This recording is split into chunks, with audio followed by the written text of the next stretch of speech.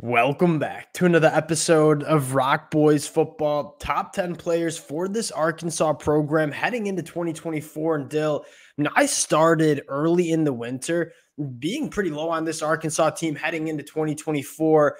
I watched the spring game. I was extremely impressed in what that offense looked like. And then you start stacking these top 10 players and say, they got some nice additions through the transfer portal. They returned some guys that you really like and say, I'm not necessarily picking Arkansas to win an SEC championship, but I think they could be a little bit more dangerous than a lot of people give them credit for. I think they took care of that offensive line, which was largely a disaster in 2023. A new offensive coordinator and Bobby Petrino coming in. There are some reasons that you start stacking and say, this team could take some steps from what you saw in 2023, fired up to get into. We got 5 new transfers in the top 10 before we get into it. And as always, just want to say thank you to you guys. And it's been just an absolute blast taking deep dives into all of these programs. The amount of support you guys have shown, it truly does mean a lot. One, if y'all do enjoy the content, consider subscribing to the channel. Much more importantly, we always learn a ton from you guys in the comment section with these kind of episodes. If we're sleeping on some players, let us know in the comment section. Drop your top 10s in the comments. We'll chop it up. And Dill, without further ado, let's get into largely my guy heading into 2024, Boise State quarterback transfer, Taylen Green. And I want to start with perfect fit in terms of what Bobby Petrino wants to do. We've seen Bobby Petrino have a ton of success with quarterbacks like Taylen Green. Now, he's coming in at number 10. I would certainly argue he could be a top 5 player on this program if he kind of puts it together in 2024. You take a look at the last 2 seasons from Boise State, you've seen the flashes of not only a really big-time arm, but some big-time athleticism as well. From a pure physical trait standpoint, there's not many traits that Taylen Green does not have heading into this 2024 year. I think the kind of question surrounding him is, can Taylen Green take all those physical traits, put it together in the SEC? And I think a large piece of that puzzle is Coach Petrino calling the offense and kind of dialing it up and building an offense around Taylen Green that he can have some success with. And I think you want to see things come together for Taylen Green, because even you go to his time at Boise State. Boise State's been a really good program, but there's a reason their coach just got fired. Things weren't going the same way exactly for his tenure at Boise State. I didn't think for the most part he had the weapons on the outside that he needed. They weren't playing great football for a good period of his time. So, again, you see the numbers. They weren't great at Boise State by any stretch of the imagination. But you kind of said it. You've seen those really good moments. Has a really big arm, can really move. If Arkansas can put something around him that's a little bit more, frankly, conducive to playing good offense than they did last year for KJ Jefferson, I think he could have a really nice year. And I think you're right with Bobby Petrino. I think they did need a new coordinator. I think they got a really, really good one. I think that fell into their lap really nicely. So I'm kind of looking forward. They certainly needed a new coordinator. You talk about Sam Pittman being on the hot seat. It starts with making that kind of offensive coordinator hire heading into 2023. Now, give him a lot of credit. I think he fixed the problem. And I think Bobby Petrino, Taylen Green is a very intriguing matchup, or kind of marriage, if you will, heading into 2024. Let's get into number 9. And Dill, there was not a lot to write home about on the offensive line. In fact, there might be a lot to write home about in a negative way. Josh Braun was damn solid. And I think a lot of people just like to lump that Arkansas offensive line and just say it was a disaster. And that would largely be true. But you look at Josh Braun on the inside of that offensive line and say he was kind of the one steady, consistent piece for that Arkansas unit. Over 400 pass per opportunities, only 2 sacks, 13 quarterback hurries, has played over 1,600 snaps in the SEC going back to his time at Florida. Josh Braun's a nice building piece. And if you talk about Arkansas kind of having a bounce back year, Sam Pittman saving his job, it really does start with his position group on the offensive line taking a meaningful step in 2024. And Josh Braun's, frankly, a little hard to evaluate in the sense where I think you can see a lot better play, because when your offensive line around you is just a very broken, it felt like obviously could get no consistency from almost anyone else, it's really, really hard to individually shine at all. So, again, you wonder. You bring in a couple of really nice transfer pieces. Obviously, we'll get into Carmona later on this list. But if they can just play better as a unit, I think that sets up for Josh Braun to individually play better, obviously everyone else to play better, and that'll be something I'm looking for because he's obviously a talented lineman. All right, let's go to your guy, number 8, Xavier Sorey Jr., coming from Georgia in the transfer portal, former 5-star prospect. And Dill, I'm going to just give you the T-box here because you were banging the table for me to get him in this top 10. You saw him come at number 8. You said I was still too low on him. Tell us a little bit about this kid and why you think he can be a difference maker for Arkansas. I mean, I think all you need to do is watch that SEC championship game against Bama. That was really the only game he got really consistent burn, had a really good game, I think 5 tackles, and like good solo tackles where he really can run sideline to sideline, make some of those like high impact plays where, again, making plays more along the line of scrimmage, chasing running backs and quarterbacks down. I think he adds a level of athleticism you frankly didn't see. And I like Chris Paul last year. I like Jaheim Thomas. I think Xavier Sorey, if you kind of take that developmental step, I think he's a much different athlete, very long. I think he can rush the passer a little bit too. I think he could be a really high-end linebacker in the SEC. 2 SEC. comments on that. One, kind of a nice little linebacker core. Brad Spence, another high upside linebacker going into his second year. Can Xavier Sorey Jr. kind of be the Drew Sanders storyline where you play Drew Sanders, played at Alabama, didn't get a ton of play time. He was a former 5-star coming out of high school. He transfers to Arkansas, gets a lot of experience, gets an opportunity, and he kind of hits the ground running, was one of the best linebackers in the SEC. I think that would be massive for this Arkansas program if you can see, kind of a similar trajectory for a guy like Xavier Sorey Jr., where you just want to see him get some more opportunity, kind of build that experience and instincts into his game. I'm excited for him. I think you're kind of right to be high on this kid heading into 2024. Number 7, another transfer portal addition, Anton Jukaj. I think that's how you say it. I actually never really heard it on the broadcast till going back and just looking at the numbers from 2023. This dude is an absolute game wrecker, right? 55 tackles, 21 and a half tackles for loss, 15 sacks, first team FCS All-American for an Albany defense that put out a ton of guys who are transferred up to the Power 5 level, 29 run stops, 34 quarterback hurries. What's special about Anton is you're getting a heavy-handed edge rusher that can be present in the run game. And you look at Arkansas, say Landon Jackson, a guy that we're going to talk about a little bit down the road, and Anton, and say, those are 2 edge rushers that not only can be extremely disruptive and get after the quarterback, but they're also hammers in the run game. And you talk about winning on first and second down, setting up some of those third and long situations. I think Arkansas, poised to be able to do that in the SEC in 2024.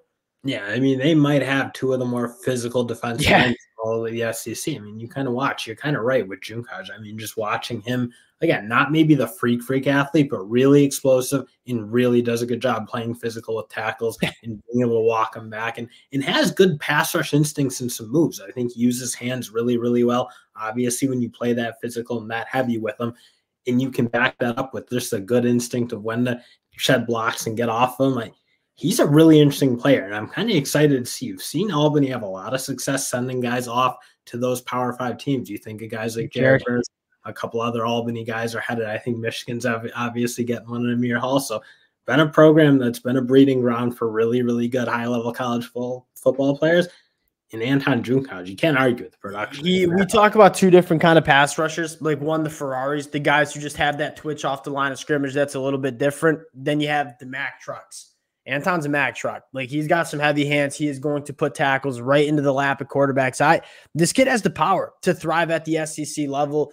Going to number 6, and we're going to go to another transfer portal edition. And this is kind of why I'm starting, again, not picking Arkansas to win an SEC championship game, not picking them to win 10 games, but why could they be dangerous? They made a lot of sneaky, really good transfer portal additions. Fernando Carmona, obviously tackle, was just such a bad spot for Arkansas last year. A lot of guys playing tackle that had no business playing tackle in the SEC. 424 pass pro snaps, 2 sacks, 9 quarterback hurries, played some good football against Power 5 programs like USC. Career snaps, 1,500. He's an experienced left tackle that started the last 2 seasons at San Jose State there. I think they get better at both tackle spots, and Fernando Carmona going to be a big-time difference maker for this Arkansas team. Yeah, I thought you saw exactly what you wanted, a very polished offensive tackle, and it looks like physically shouldn't have any problem. Has the right build that you want to see. Obviously, when he went and played teams like USC, stood tall, looked really, really good, didn't like have any real drop-off, so feel completely comfortable with him moving up. I think he's going to be a really good left tackle for them. Number 5, in another transfer portal addition, this one coming from Utah at the running back spot, Jaquindon Jackson. A little bit of a background on Jaquindon Jackson. Came out of high school as a quarterback and won a lot of games at the high school level. Actually, the high school film of him playing quarterback was extremely impressive. Commits to Texas, transfers to Utah, transitions to that running back spot, and this kid has just hit the ground running. You talk about a physical, downhill, imposing running back. That's what you have in Jaquindon Jackson. He is so good at absorbing contact, being downhill, kind of changing, keeping your offense on schedule. And you look back to where Arkansas struggled so bad last year.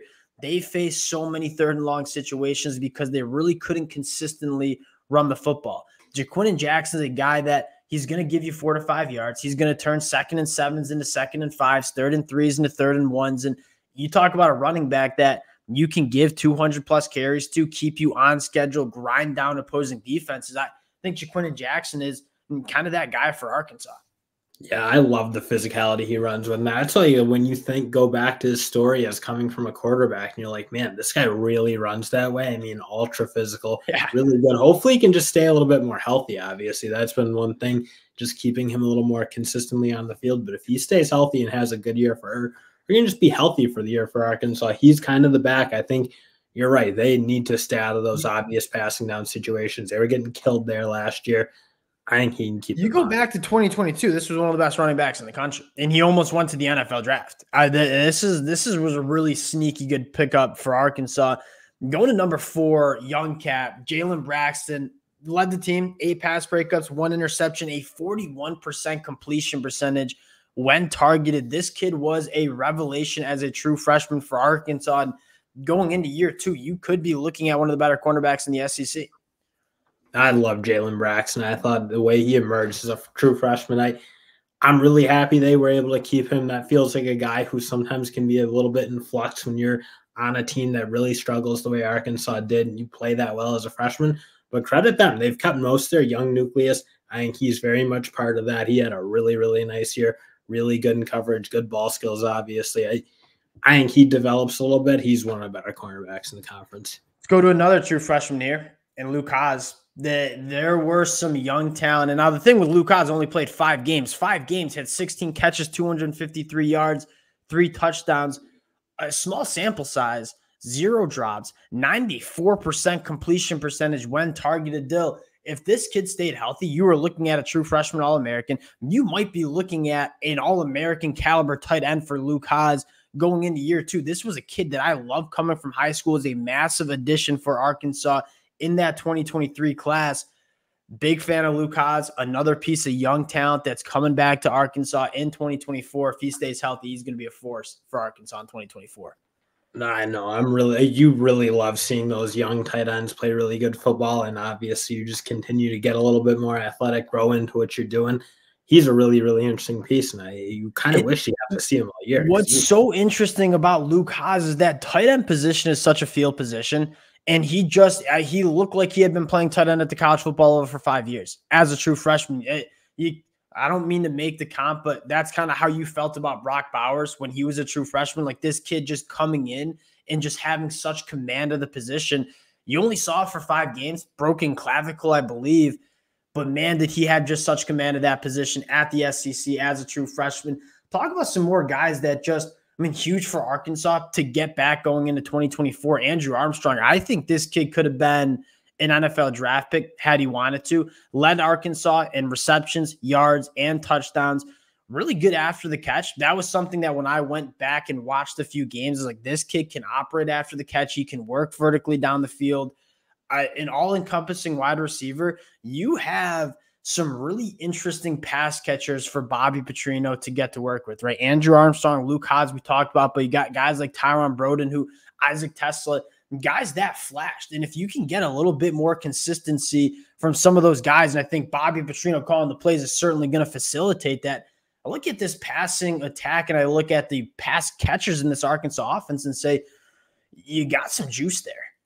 No, and you, especially when you have a guy like Armstrong, who, again, for being his size, really moves well. I feel like can work in those short intermediate ranges better than I think people would think, given that he is that 6'4", 200+ pound kind of guy. Obviously, he can get over the top really effectively. Just a very, very complete wide receiver. I think in most teams, he's a 1,000-yard guy. If the offense is clicking a little bit more, obviously Arkansas never really quite got to that point. But he's a guy who's just super dynamic, can kind of work anywhere on the field, make contested catches. I think he should have a huge year if this offense just can be a little bit more in control of what they're doing. Number one player, Landon Jackson. And this was another massive get back for 2024. Third on the team with 23 run stops. Second on the team, 10 quarterback hurries. You see the stat line, 13.5 TFL, 6.5 sacks. Another heavy-handed edge rusher for Arkansas. And you look at Landon and Anton and say, that could be one of the better pass rusher defensive end duos that you see in the country. That's kind of why you got me believing a little bit in Arkansas, because I think they can put some heat on a lot of quarterbacks in the SEC. And you love what they're going to both do in the pass rush, and I think it's going to make really uncomfortable pockets for quarterbacks just because they're both really good at kind of getting home, being disruptive, driving tackles back in the quarterback's laps.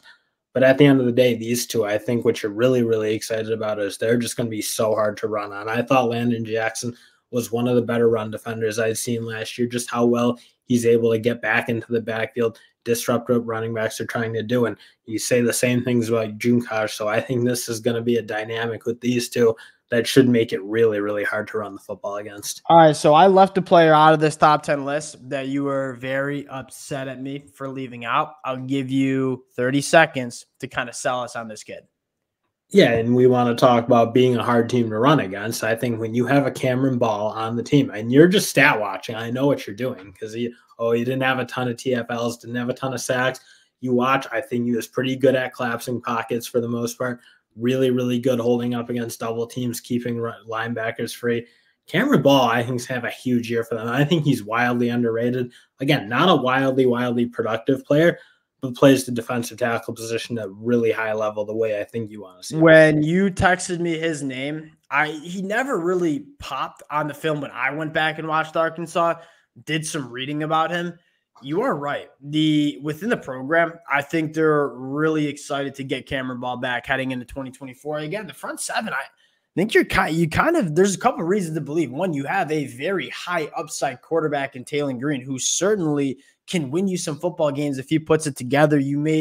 If this offensive line was respectable last year, they win a lot of more football. I mean, they're in it with Alabama. You look at the transfer portal additions they made, and I think that kind of echoes what you just said. They made the transfer portal additions. They weren't necessarily the flashiest transfer portal additions, but they did it the right way. They looked at this roster and said, hey, where do we need to get better heading into 2024? I feel like they got better at a lot of those spots, aka the offensive tackle spot. There's some reason to believe in this Arkansas team. And again, not picking to win the SEC could be dangerous in 2024. We'll close it out on that. Let us know some players we are sleeping on in the comment section. Appreciate you guys rocking with the fellas. If y'all do enjoy the content, consider subscribing to the channel. We'll talk to y'all later. Peace.